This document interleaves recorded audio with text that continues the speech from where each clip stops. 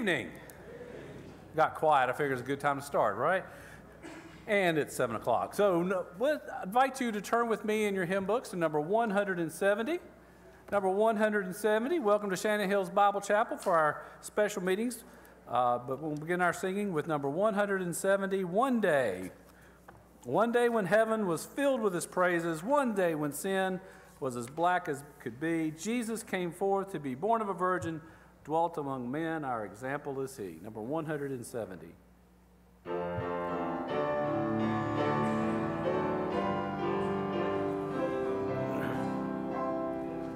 One day when heaven was filled with his praises, one day when sin was as black as could be, Jesus came forth to be born of a virgin, dwelt among men, my example is he. Living he loved me, dying he saved me, buried he carried my sins far away, rising he justified, freely forever. One day he's coming, oh glorious day. One day they led him up Calvary's mountain. One day they nailed him to die on a tree. Suffering, anguish, despised and rejected, bearing our sins, my Redeemer is he. Living he loved me, dying he saved me, buried he carried my sins far away, rising he justified, freely forever. One day he's coming, oh glorious day. You know, on this song, you need a little extra air, when on that chorus to get the volume. I know you just had this wonderful meal, and it's hard to get air while you're sitting. So why don't we stand? Said all that to say this. Why don't we stand to sing verse 3 of One Day? One day they left him alone in the garden. One day the desert from suffering free. Angels came down o'er his tomb to keep vigil. Hope of the hopeless, my Savior is he. Living he loved me,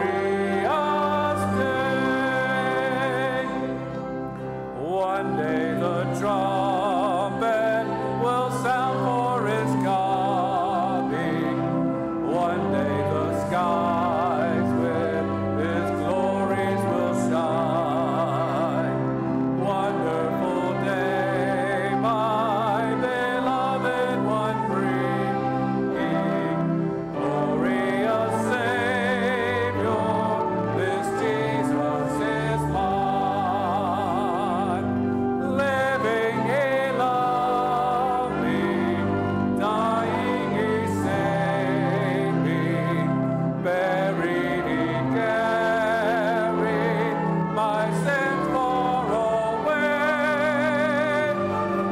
rising He justified, freely forever.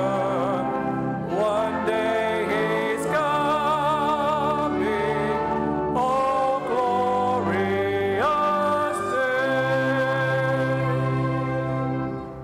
Thank you, and you may be seated. I'd like to ask our brother Stephen Roten if he would open our meeting in a word of prayer. Steve. Father, we thank you so much that we have this hope that Christ is coming. We thank you that we have the hope of the gospel in our hearts as well, that we will be like him, for we will see him as he is. But Father, right now, tonight, we come, we open our hearts, open our minds.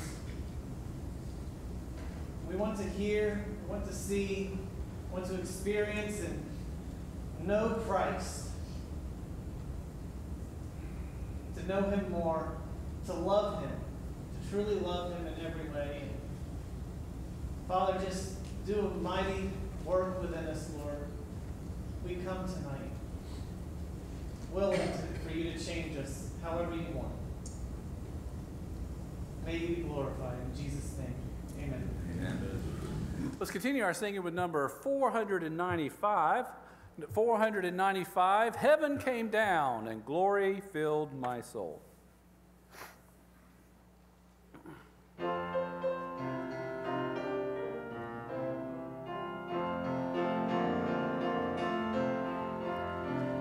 Oh, what a wonderful, wonderful day, day I will never forget.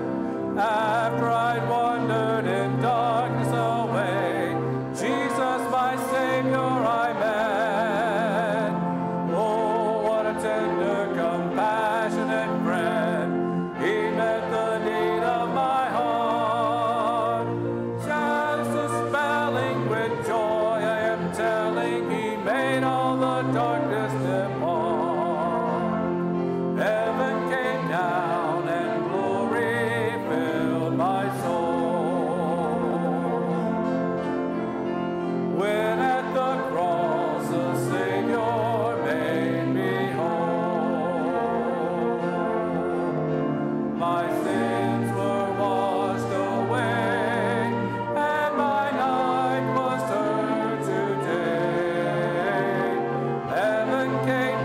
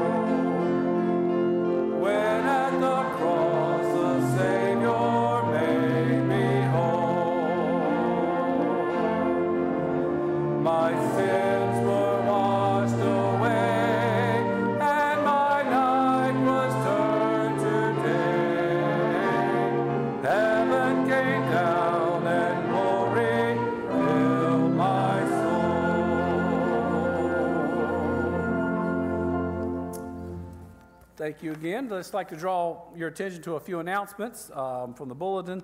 One is, of course, be here tomorrow night. And you could also check out the menu for the rest of the week. It's in our bulletin. Tomorrow night is baked spaghetti, and then chicken pie on Wednesday, and tacos. I thought we were supposed to have tacos on Tuesdays. I thought that's how that worked, but they're on Thursday this week. But don't pick your night you're coming because of the meals, but for the ministry that we have. Hopefully be here every night that you possibly can. Also, just a couple things to mention. We are planning to have a baptismal soon. Encourage any believers not been baptized to speak with an elder who's interested in that. And also, they're updating the chapel directory. There's a notebook on the table in the hallway that you can make any changes, check the listings, and make sure if yours is correct. So that's out of the building. Also, the upcoming is the National Workers and Elders Conference. It's going to be here in October. Now, you're like, well, that's a long way away, Stephen. But we need to go ahead and get housing arranged for those who come to it and want to need housing. And if you can help with this, they really are needing some help. So far, they have 7 homes. Just to give you an idea, I know as early as it is, there's more people signed up that need housing than we've already had people signed up for housing. So that's how in need we are. They want to know by the end of April if you can help. See Ronnie or Patty Murdoch for that, if at all possible. So just strongly encourage, if you can house some people for that, let them know. One more quick opportunity to sing before our brother comes, number 521. Number 521.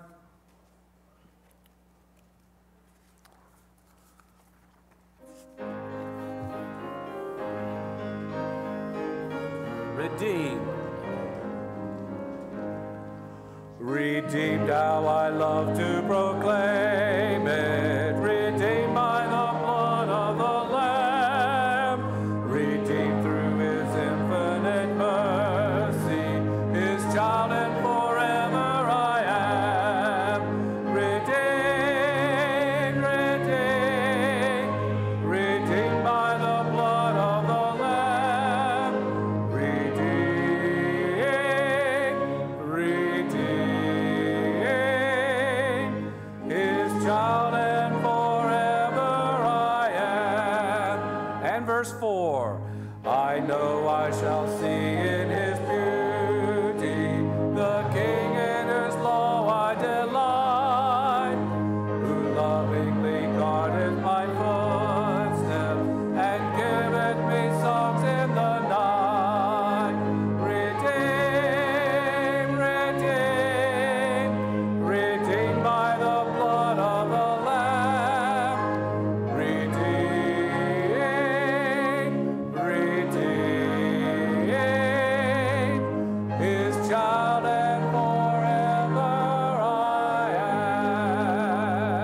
am. Thank you for that fine singing tonight, and for our instrumentalists for playing for us.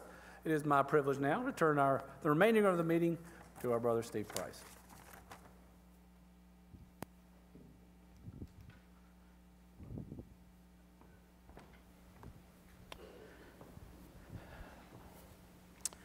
Well, good evening to you.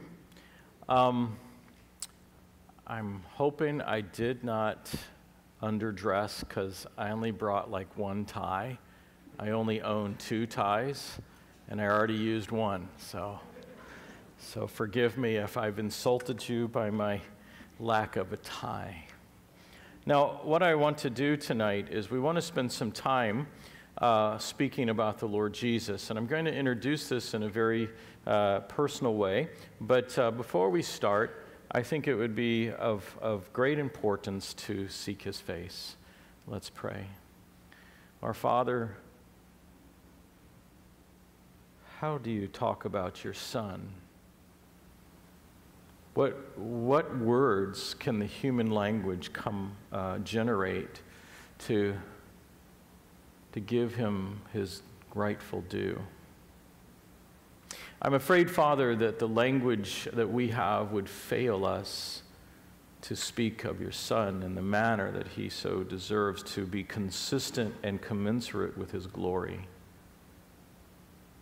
Thus, we ask that the Spirit of God would do what can't be done by human means, that he would teach us about your Son.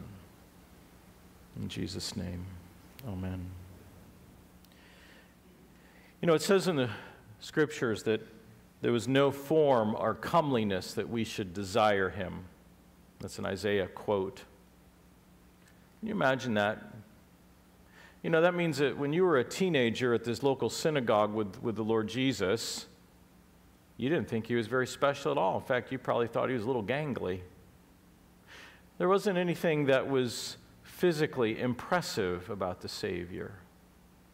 We think he was probably a strong man because he was a carpenter, but that doesn't always equate. He just was ordinary. There's a little image of this in the Old Testament on the Day of Atonement, when the high priest, who normally had ornate, intricately woven garments with threads of gold and threads of royal blue, he would put on a linen white garment and blend in with everyone else. I think that would have been a measure of the Lord Jesus. Why didn't he have any notoriety or fame prior to the coming of the Holy Spirit by the baptism with John? Is it true that maybe, as some make conjectures, such as in the book of Thomas, that he did wizardry as a child? No, I think he was ordinary. I think if you were to go to a classroom and pick out the most gifted, he would not have been in that group. You might even think he probably doesn't have a chance to make it. He might be the most unlikely to succeed. So when the disciples and the people of that day got acquainted with the Lord Jesus, they might not have been impressed. Even though it was Andrew who brought his brother Peter to meet the Messiah, fully convinced, I love Andrew, a very, very easy believe guy. He brought his brother to meet the Lord Jesus, claiming that he was possibly the Messiah, but you know, they just didn't follow him right away. It was about a year later that the Lord Jesus met him on the Sea of Galilee in Luke chapter 5 and taught the audience where they could hear the teaching of the Savior, and he calls them to follow me and I will make you fishers of men.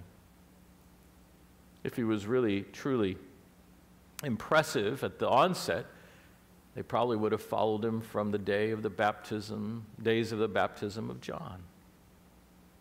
So when we look at the Lord Jesus, we might not think he's all that spectacular. Oh, Steve, that's so heretical. Of course we think Jesus, the Lord Jesus, is spectacular.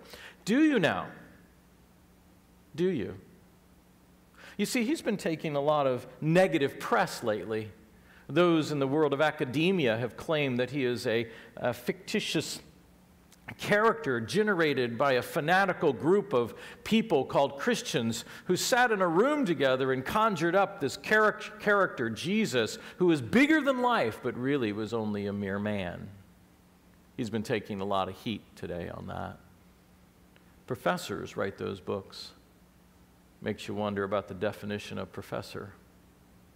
You have this sort of dumbing down of the Savior, and so he becomes sort of one of the guys, one of the friends you hang out with, one of the people that you might seek as a consultant, but you don't have to take his advice because, after all, he's just a consultant, and he can give some good advice, but I don't have to follow everything. Don't be ridiculous. It's my decision.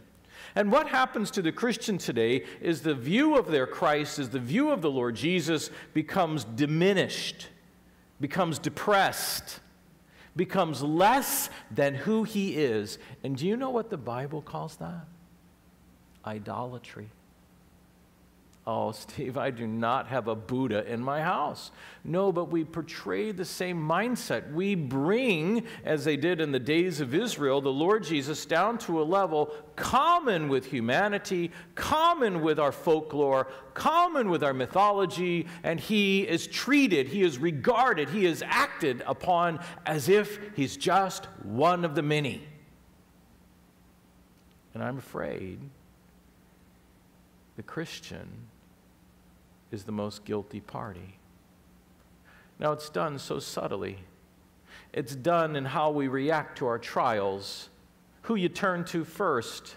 When something happens, do you immediately go into your mind of how to solve the problem, or do you immediately seek the face of your God? When there's a tension moment, do you seek how to resolve it and get all the ducks in a row in the workplace or in the school place so that your life is solved with this, relieved of this tension, and you've never sought the one who bears your anxieties? You see, we act as if he's one of the many. We have a low view of Christ. And a low view of Christ generates a low view of the head of the church, and having a low view of the head of the church means that you could probably take his place. And my friends, that is so dangerous. So in our little mini-series of Christology, a look at the Lord Jesus, tonight we're going to begin with something that will put him in his place, and it's called the deity of Jesus Christ. Now, I want to warn you, we're going to get technical. So if you get that glazed look of yourself in the front row, you 8 people there, don't worry, I will call you out. I'm looking at you, okay. But it will be technical. We will exercise ourselves in some passages, but when we're done, my goal, my prayer is that Christ would not be one of the boys. When somebody speaks his name, you'll sit up straight. Did you know that's how it was in Japan? My mother used to tell me this, that when she grew up in the 30s and 40s there, when the emperor's name was mentioned on the radio, everybody would sit up straight at the table. The emperor wasn't even there. You know, today when we hear the Lord Jesus' name, we kind of go, oh yeah, that's funny. We have such a low view of Christ. No wonder the world doesn't think Christianity, Christ-likeness, is anything to desire. We can't even keep our Savior in the right degree of homage and respect and adoration as he deserves. Why would we expect an unbeliever to want to even come to a church where Christ is preached? He's not special. We need to change that. That's actually called revival. So let's begin. John 1:1 is where we're going to go. Now, are you ready to get technical? Here we go. This is your foreign language. Mine is English, yours is Greek. And we're going to try to go through this in just a small detail because it is important for establishing the very first point that our God, our Jesus, is indeed God. Now, you'll say to me, I've heard that all of my life. Why do I need to prove it? Because there are those out there who are using this very text to disprove it. So it reads as follows: En arche, ein ha lagos, kai ha lagos, ein pros, ton theon, kai theos, ein ha lagos. Now, if you are of a different pronunciation of the Greek language, or if you know Erasmian, you know that I slaughtered it, but it sounded so good. This is the translation for you, and it's written from the Greek as the main line, so it says, in the beginning. The word the beginning is arche, that's the second word. Ein, or en, is was, so that's a past tense. The word. Ha lagos. Kai is and, ha lagos, again, ein again, or en is was, pros, or it's actually pros, to or with the God, right? And you can see the second line there, and God was the Word. Now open your text, all right? Open your Bibles to John chapter 1. And I'm going to read it, and we're going to compare it with the actual word order in the original language. Are you ready? In the beginning was the Word, and the Word was with God, and the Word was God. What's wrong with that? Read it in your text and compare it to what's behind me. Do you see the difference? Where's the difference? What's that? That's right. The difference is right, there it is, right here, this clause right there. We've reversed the order, haven't we? Did you see that? Now, in order for us to understand this, I'm going to take apart a few words, and then I want to put it back together. Now, this is that moment in this message where you go, oh my goodness, we're doing calculus at 7 o'clock at night. Yes, we are, but it's not as bad as you think.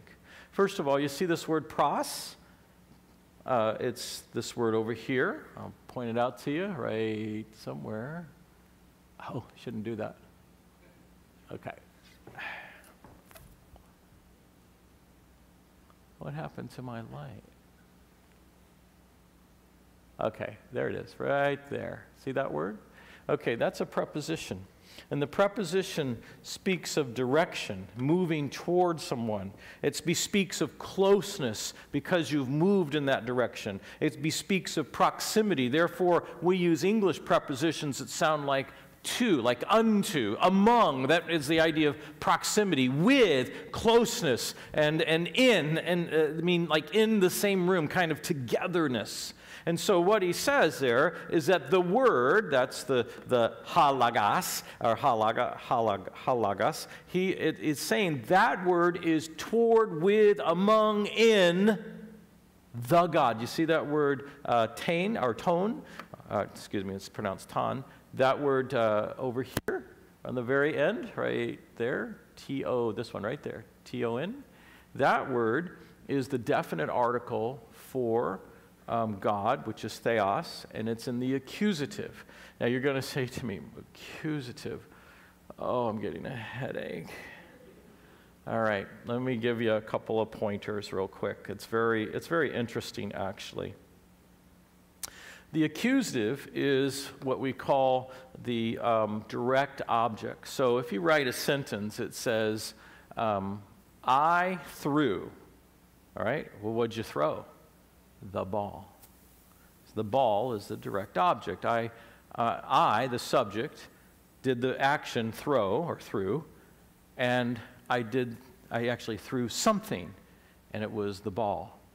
So when we speak, in English, we say subject, verb, object. It can be indirect or direct. In Greek, the accusative is the direct. Now, what he's saying is, the word was, that's the verb, the God. And the reason why that article, T-O-N, is there is because it's telling you it's in the accusative case. Now, when the article's used in the Greek language, it is actually referring to identity.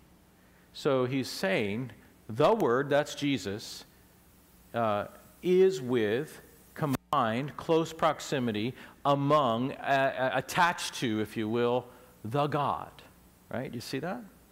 That's a simple sentence. Now, when you change, now the normal word order in Greek is not subject, verb, object. It's verb, subject, object. So Greek switches the two. That means that when you move part of the sentence to the front of the sentence, that means the author thinks that's important for you to notice first. And you see that last clause, kai theos, ein ha lagos, that will the second or the middle sentence there, and God was the word. That puts the object, that's God, in the front of the sentence, of the clause. So he's saying, God was the word. He's trying to get you to understand what he's implying by using the title God.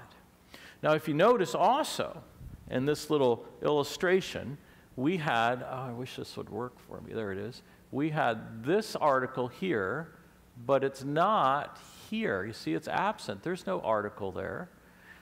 In Greek, there's only the article the. There's never the indefinite article a or an or an. So it's the or nothing. And it's missing. Now, when you don't have that definite article, it implies that he's speaking of the quality of the entity being addressed. Well, who is God? Well, we'd say he's deity, right? That's the quality about him. So really what he's saying, and listen to this close, deity was the word. Did you catch that? We say the Word was God, right? And when we change that word order, we diminish the emphasis of deity is actually the Word. It's not talking about identity. We've established that over here already, but it's talking about who this God is, what makes him up, what is his quality of being, and deity is then said to be the Jesus. Now, if you've ever talked to a Jehovah's Witness, they change this sentence too. And the way they change it is they say, and the Word was a God.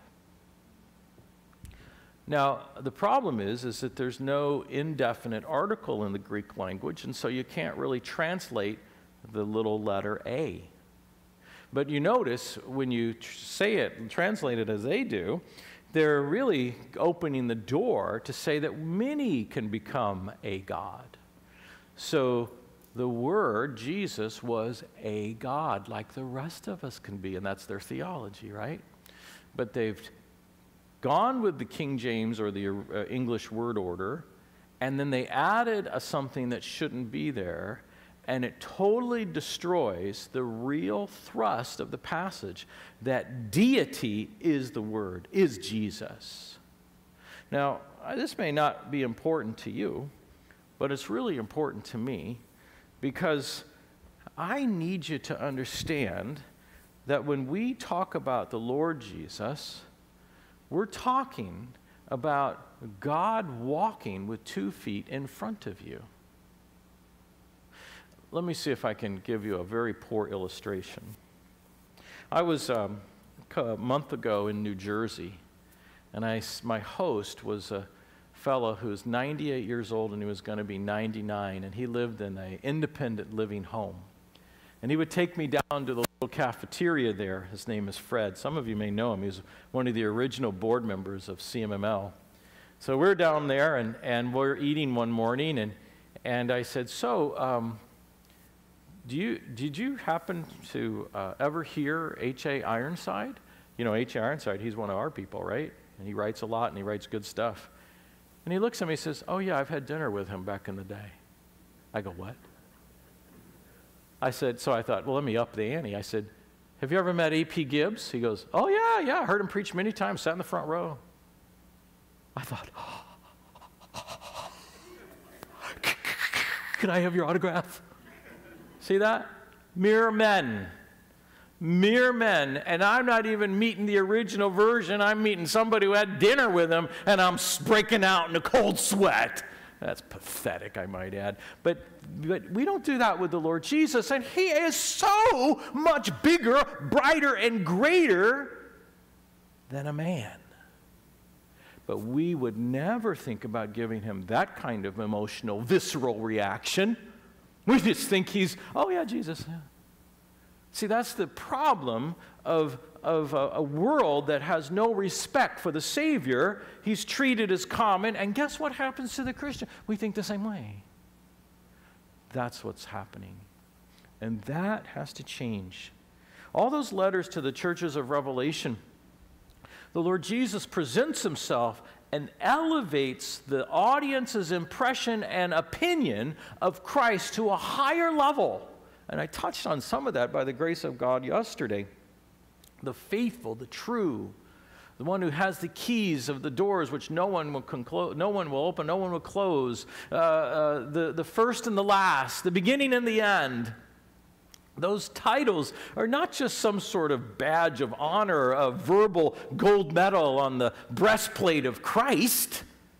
They are meant to speak to us in such a way that we no longer think of him on the level of idolatry, one of the gods, but the God. Now, our culture has done a lot to foster this, and one of the things they've done is they made a series of movies that I think every young person has seen, and it's that, you know, the idea that in those Marvel movies, this guy is a deity, you know, can be a god, and you can be a god too. No, you can't. No, you can't. You will never be that. And there's only one God, and his name is Jesus the Christ. And he has such notoriety and such impressiveness. He has such great power, such great movement, such great poise, such great grace, that he, above all other people on this planet, should have your absolute undivided attention so that you never break eye contact with the Savior. But we do that. No. We need to know Jesus Christ. Now, I put up here the things that I mentioned. You know, God here, there's no article, refers to the quality of God. Of course, the article used above, and I tried to hopefully put that in English. Now, I want you to look at a couple of other things. Turn to 1 John chapter 1, all right? And this is in the storyline of looking at our Christ and seeing who he really is, all right? So if you look in 1 John chapter 1, I will read it. Now, I've arranged this text so that you can see the structures of speech, okay? So before I read it, I'm going to bring your attention to this. I want you to see, I think I need new batteries, that's the problem. I want you to see that ACC up there? See that word? ACC. That's dealing with a pronoun, which. It's a relative pronoun. And it's used, it can be used as the subject of the sentence, but in this case, it's used as the object of the sentence. Remember what I said? It's normally verb, subject, object. But if you take that object and you put it in the front of the sentence, the author, same author John, is saying, I want you to catch this. I want you to see something. Right? And so he moves all the objects, the accusatives, in the front part of the sentence. And the main verb doesn't come for about a verse and a half later. Now let's read it. Are you ready? It goes like this. That which was from the beginning, see that word which we have heard, see that word, which we have seen with our eyes, see that, 3 in a row, with 4 now, which we have looked on and our hands have handled, and concerning the word of life. And here's the main verb. The life was manifested. Now, he says was manifested, that means revealed, and then he says, and we have seen and bear witness and declare to you that eternal life, which was with the Father and was manifested to us. Now, wait a minute. Did you catch it? The life was revealed, and this life was with the Father. That was revealed too, so it has to be that this life is of the Father. That is, the deity of Christ is expressed again. But what I want you to see is the whole idea of putting the objects in the front of the sentence. And you can see up there, or see in the previous slide, it was which, I'll read it, which was from the beginning, which we have heard, which we have seen with our eyes, and which we have looked upon, our hands have handled, concerning the word of life. Now, here's the interesting part. What John is doing is he said, not only did we hear the teaching of the Savior, not only did we see that he was God, the Word was God, or God was the Word, but we put him to the test.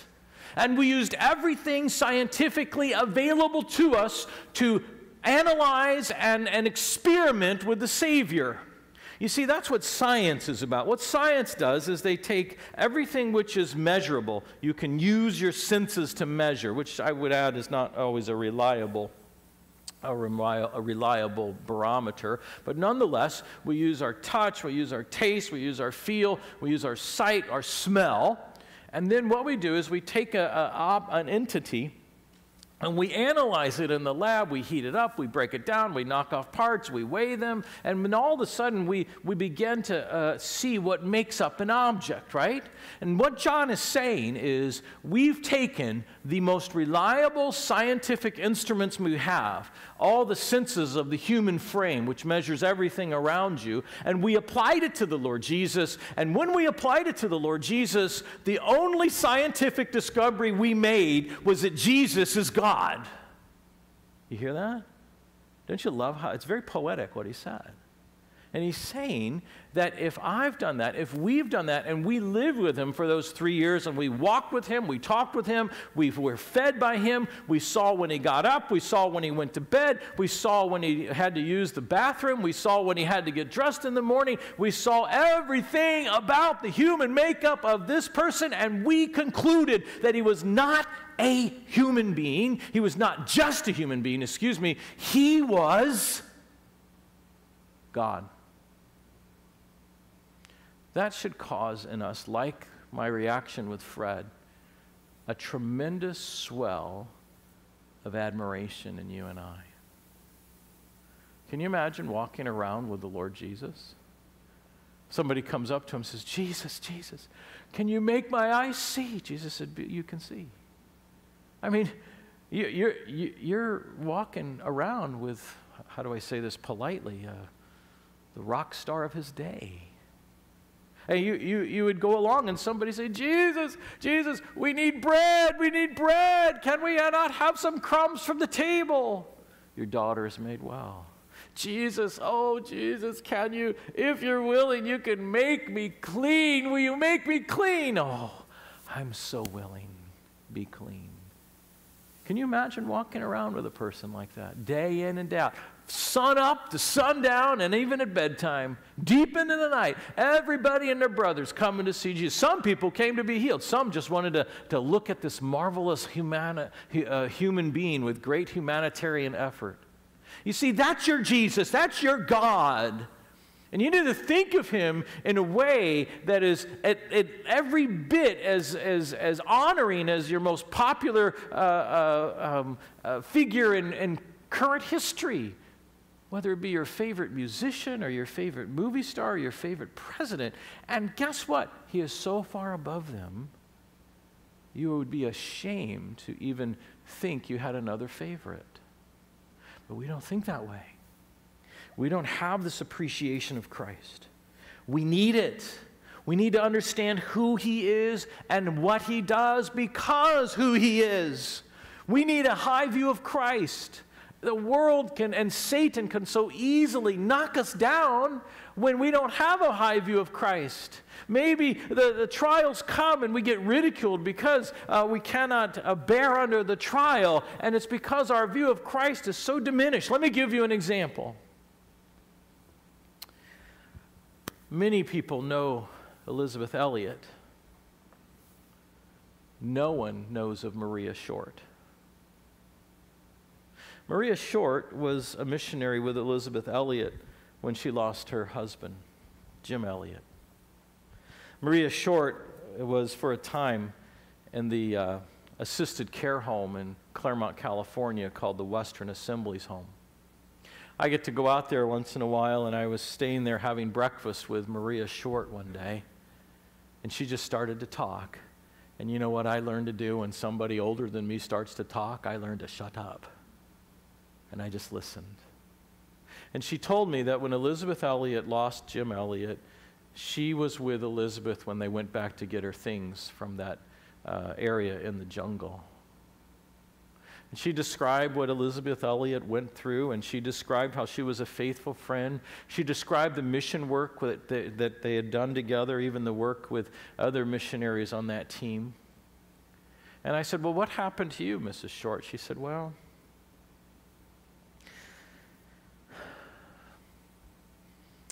we were in need of some funds, and so my husband began to work on the coast. One day, I woke up and learned that he had another wife and children on the coast. Boy, the whole world just got jerked out from underneath her, right? I said, what did you do? Well, I told him I couldn't live like that, so I came back to California. I had the 3 children with me. I went back to school, got my teacher's certificate, and I worked the next 50 years providing for my family. I thought, wow, you went out as a young person wanting to be a missionary, thinking about all this adventure as a life of the missionary, and everything that you thought got popped with one pen. One pin popped the balloon.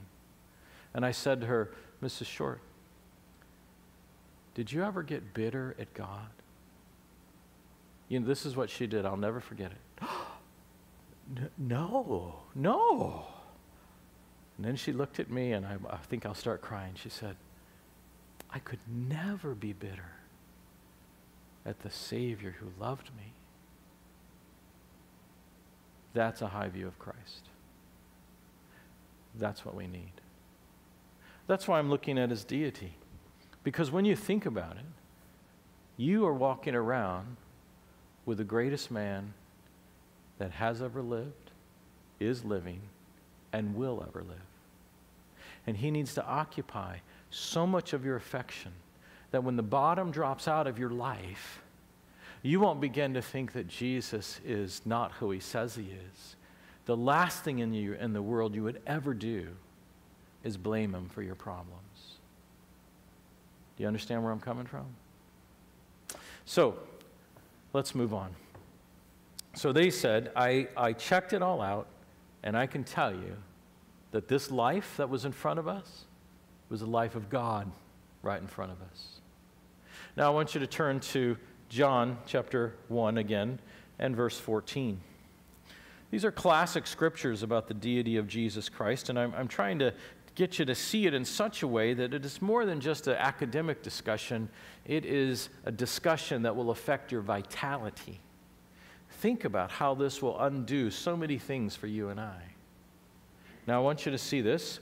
It's John 1:14, and the Word became flesh and dwelt among us, and we beheld his glory, the glory as of the only begotten of the Father. We're going to look at this for a second. Now the Word became, do you see it? And behind me, and the Word became flesh. That's genomai. And what it means is that you acquire or experience something. You become into existence. You didn't give birth, but you exist in some fashion. So when it says the Word became flesh, it doesn't imply a starting point per se. It implies a continuance. And the Word existed in the flesh. You see that? Now there's a different word for give birth. That's genao. That's the word at the end of the paragraph there. It's not that word. So when he says this word genomai, he's really saying, I have existed. I am, is the idea.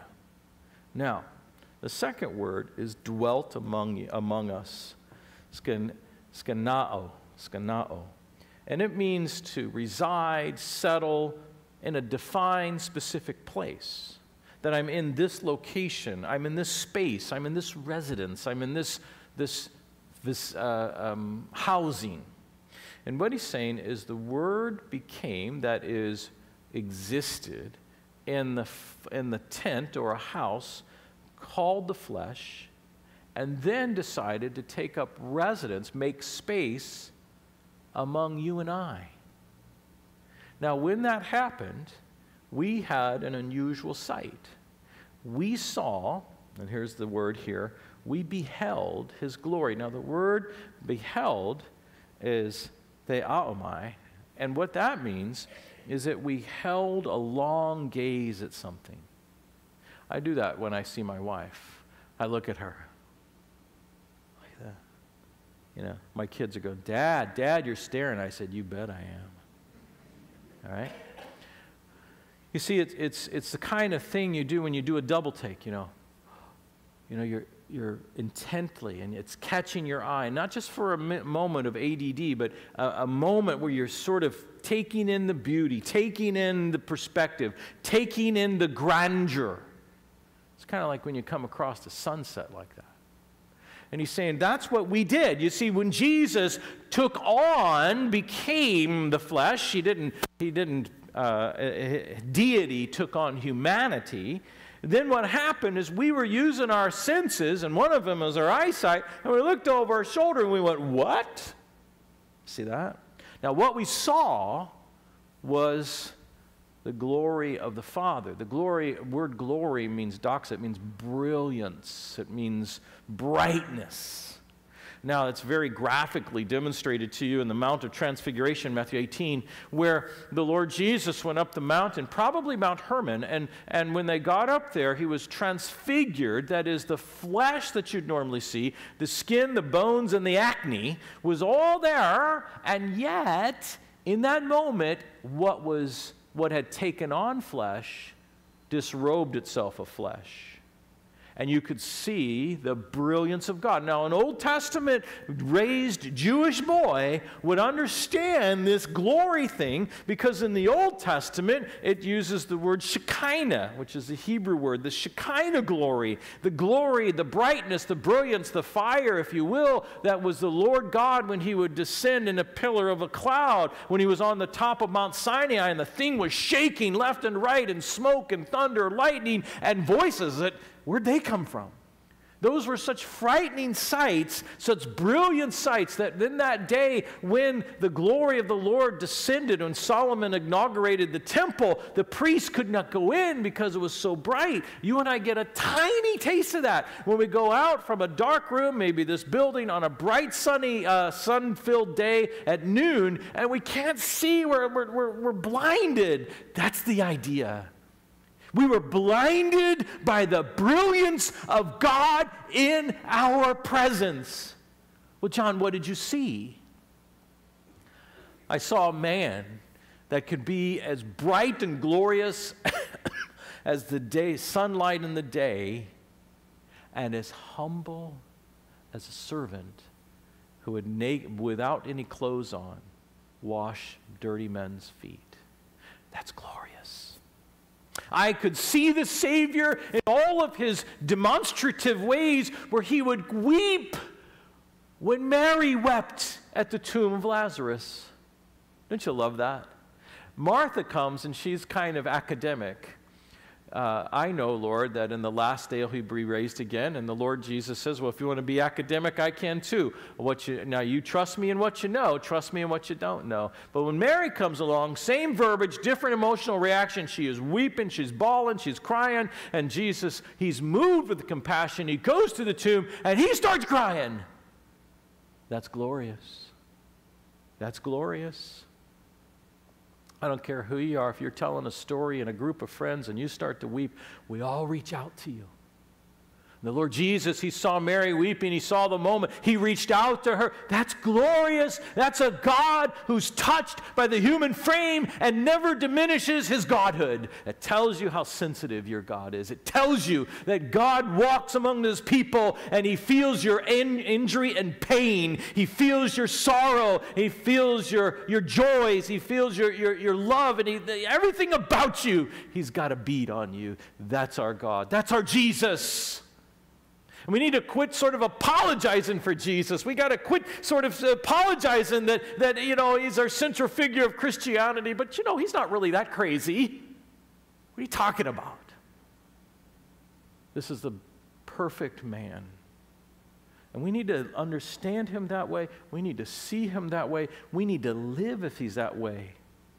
He's not our little stepbrother that we want to hide in the closet because we're embarrassed about him. No. Where's that? That's not life more abundant. That's living in secrecy. And saints, that has to be different. The only way it can change is if we see the Lord Jesus in all of his glory. And I'm hoping this week we'll unpack some of that glory. And what will happen will be what has happened to the disciples. John wrote about 40, 50 years later. All I can tell you is we took the time to think this through, to look at him, to talk with him.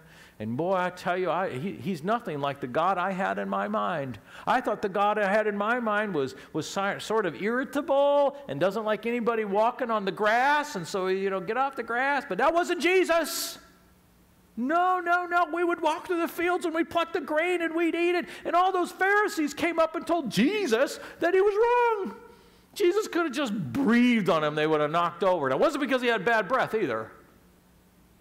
But he didn't. One day somebody came and they were doing other miracles. And I said, Lord, do you want us to call down fire from that? He was shocked I'd said that. He says, I don't think like that. And then there's that moment when we were in the Garden of Gethsemane, and all those 50 men came upon us, and they had clubs, and they had weapons, and we were sitting ducks, and we thought we were going to lose our lives. So I took out my dagger, and I went for his throat, and I got his ear. I'm a fisherman. How can I go for the throat? And Jesus said, put it away. I thought he would be delighted. I was keeping my word. I was going to fight to the death. When he told me to put my sword away, he mentioned something about the angels, and I didn't know about them. Then he picks up that ear and puts it on straight, probably better than it was the first time. This is glorious, you see. This is your Christ. And he's not some dead figure who's isolated off in some galaxy. He is the Christ of the living church, the living God who resides in your presence on a regular, routine basis. He never has a break with your company. Did you know that? I think we need a high view of Jesus. Let's move on. Okay, I just want to warn you that that little sign there says I have 2.5 minutes. We're not going to make it. All right, what do I mean by all this? There are two natures, right? Christ is both divine, and as I mentioned, it was genomai. He took on, existed flesh. Flesh, humanity did not become divine. Divinity incorporated humanity. Because he's eternal, he will always have that eternality, or the eternal humanity with him. It wasn't two separate natures. He didn't transfer traits of humanity to godness and back and forth. Two natures resident within the same person, not two gods, they're resident. And there are times you'll see the humanity of the Savior. He got thirsty, he got tired, and yet there are other times in which there is just the deity of God and making the blind see, making the lame walk, calming the seas. That's the Lord Jesus, and he's both. And whatever angle you look at him, you might see one more prominent than the other, but I'm telling you, his natures are perfectly balanced, non-transferable. He knew exactly who he was at all points in time and lived it with perfect righteousness.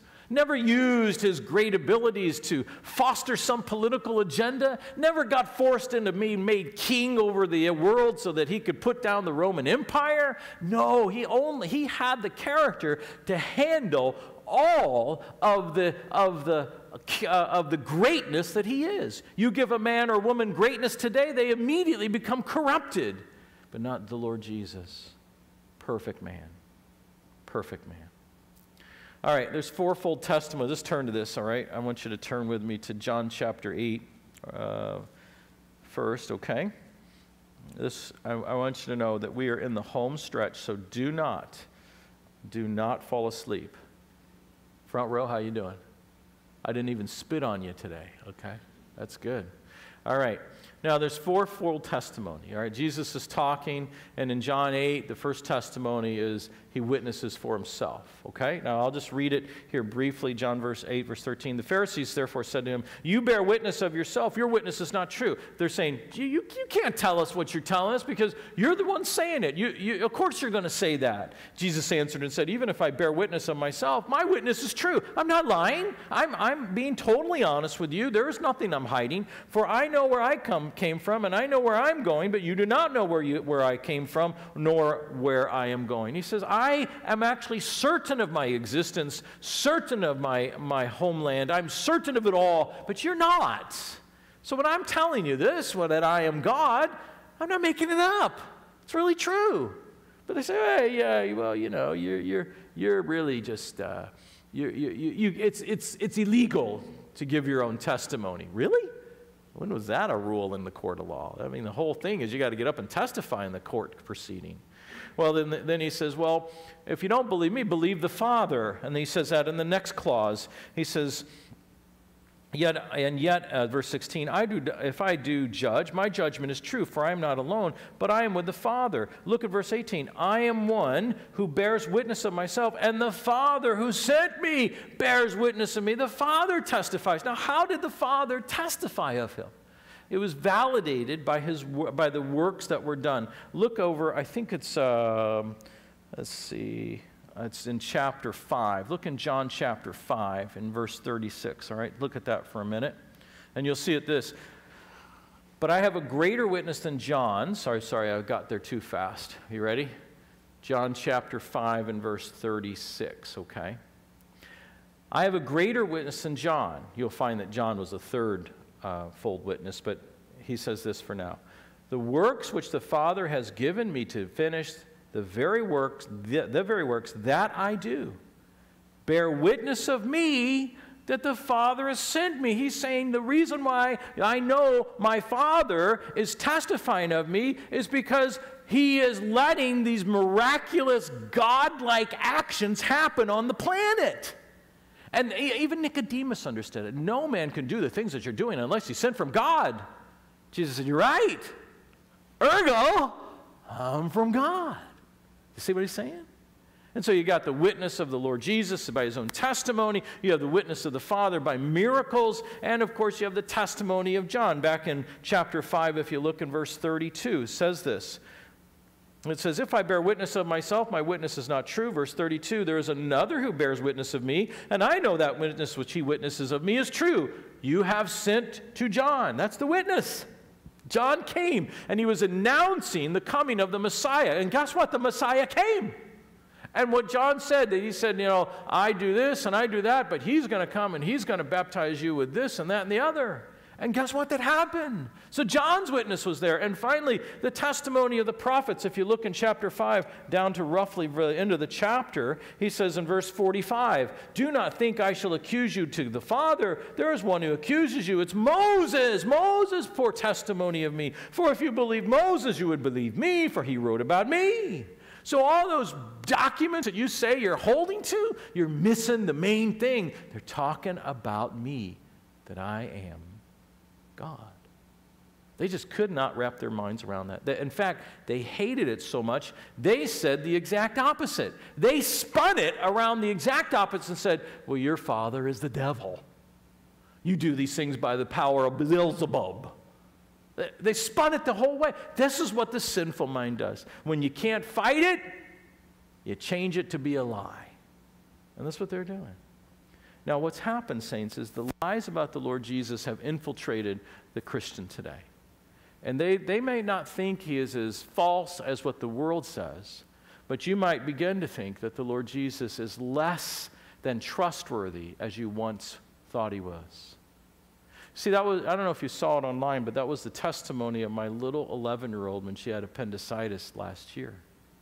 We posted the little video of her baptism. It's on Facebook. Now, in my family, you want to be a friend of my wife. Don't be a friend of me. I'll never answer you, right? I have good reasons for that. I'll get into them later. But you want to be a friend of my wife, because I want everybody that contacts me to first contact my wife, because then it's all on the up and up, right?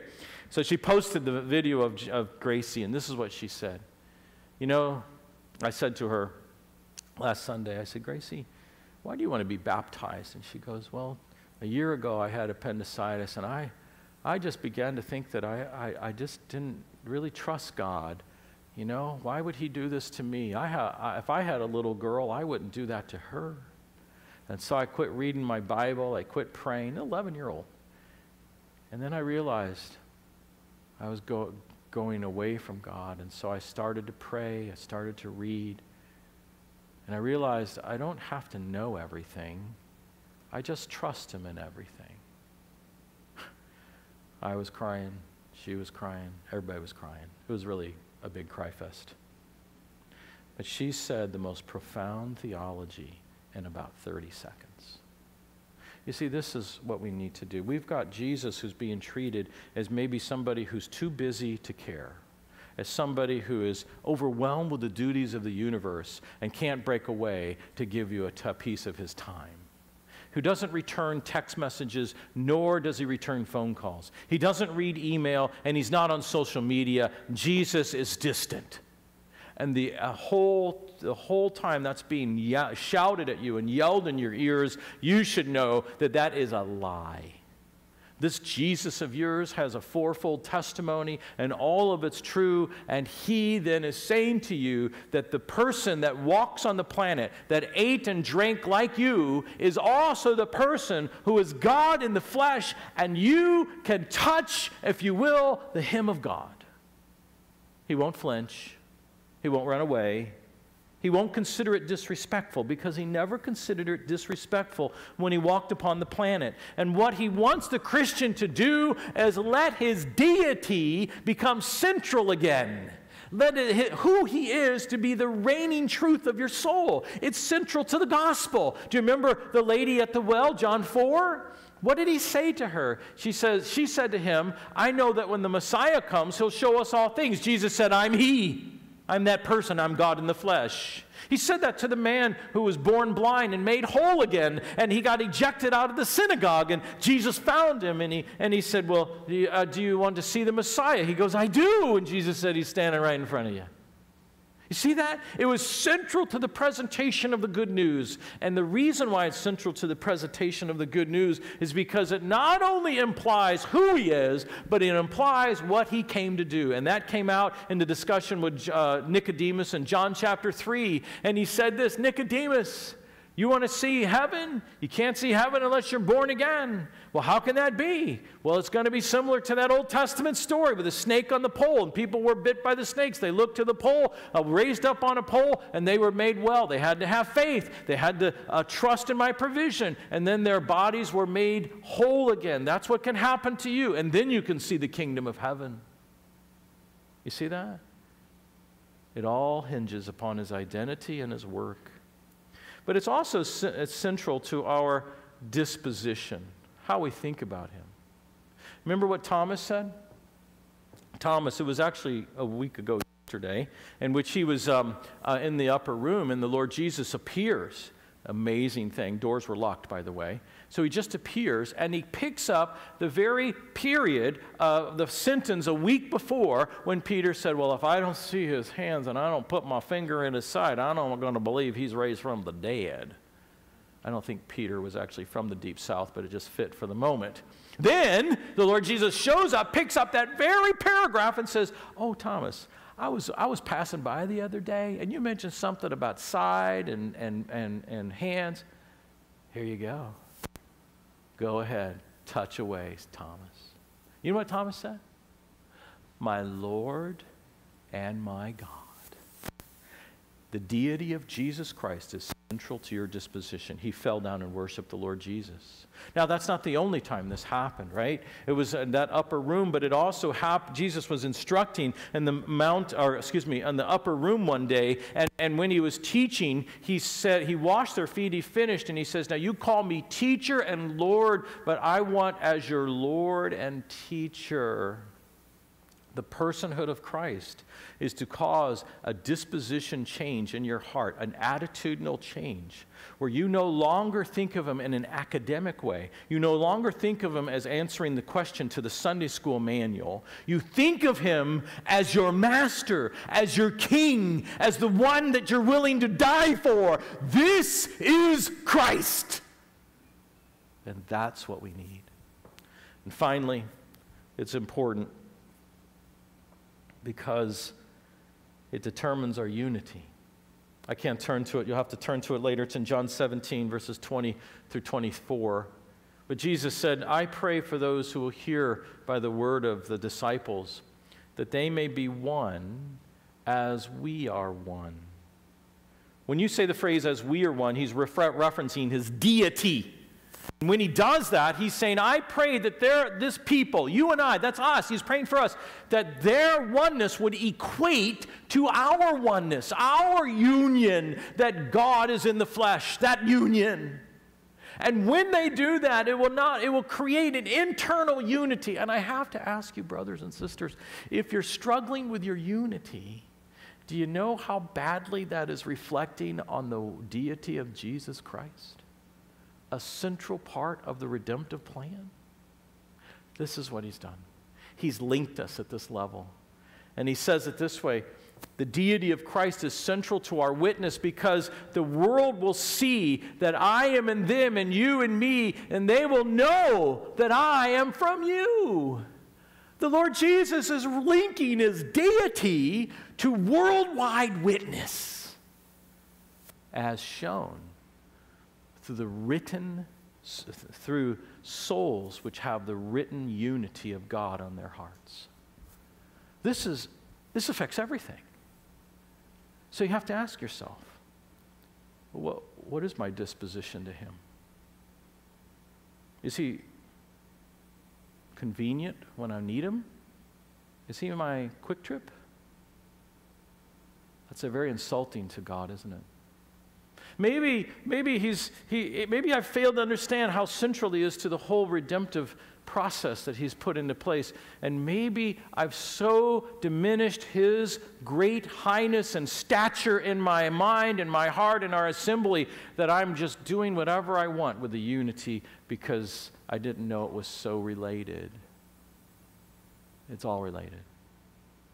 We have unity because God is unified, one God. He, Christ in the flesh, God, deity in the flesh, that hypostatic union is a mystery of all mysteries, and yet it's equal to the mystery of a bunch of saved people coming together and getting along in such a way that the world marvels that people can actually do that. And they'll wonder, where did that come from? How did that happen? And they will say, you will say, well, I met a man. I met a man that actually told me what it means for God to walk in the flesh. And that changed my life. You see it? Every bit of it is related. So as we go through the rest of the week, I want to put Christ high. I want you to think about Christ. I want you to be reading the New Testament this week and analyzing Christ and looking at how he handled situations and just his brilliance, his poise as a person, his stature as a tremendous Savior. I want you to just elevate him, and you know what will happen? You know what will happen? All of our little problems will be put in the right box. All of our little squabbles will actually dissipate. How can we argue like this in the presence of the King? And all of our little worries will become distant memories. Christ is on the throne. Let's pray. Dear Lord, we thank you that this evening, although long, has been a moment where we can think of the Lord Jesus. What a great Savior we have. Lord, I don't want to be a saint that says a great Savior and I have no idea what that means. I want to know the greatness of my Savior. And I want to therefore understand one of the great truths, that the greatness of the Savior is displayed by the depth from which he left heaven to become a servant of man. Oh, Lord, capture our attention with him. Let not a single moment escape us this week in which we experience revival in the closet of prayer, whereby our Savior, our great Lord Jesus, is greater to us than we ever would have thought before. In Jesus' name I pray.